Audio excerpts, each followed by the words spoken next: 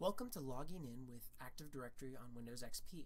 This tutorial is going to walk you through the steps of logging in with Active Directory using your username and password, logging out of Active Directory, and also switching usernames in the login screen.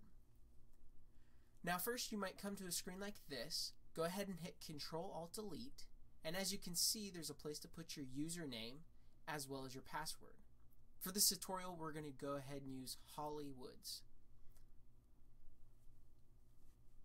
Alright, we're going to go ahead and type in our password.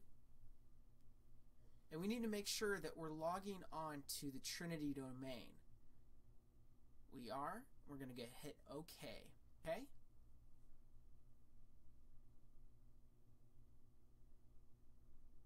And as you can see, we've successfully logged in.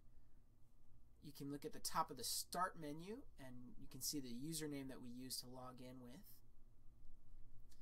Now let's go ahead and log off. That's that yellow button at the bottom right hand corner of the Start menu. It's important to always log off every time you leave your computer, even if just for a few minutes. Now what happens if you walk up to a classroom station or an office station and you see that someone else's username is in the login screen? Go ahead and erase their username and type in your own username. Again, we're using Holly Woods for this tutorial.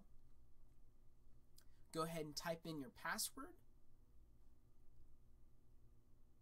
Make sure it's signing into Trinity and hit OK.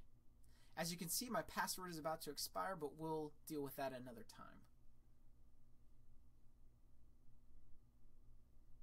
As you can see, we've successfully relogged in to our user account here on this computer.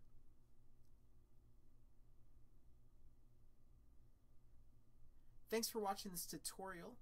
During this tutorial, we've been able to see how to log in to Active Directory with our username and password, how to log out, and how to switch usernames in the login screen.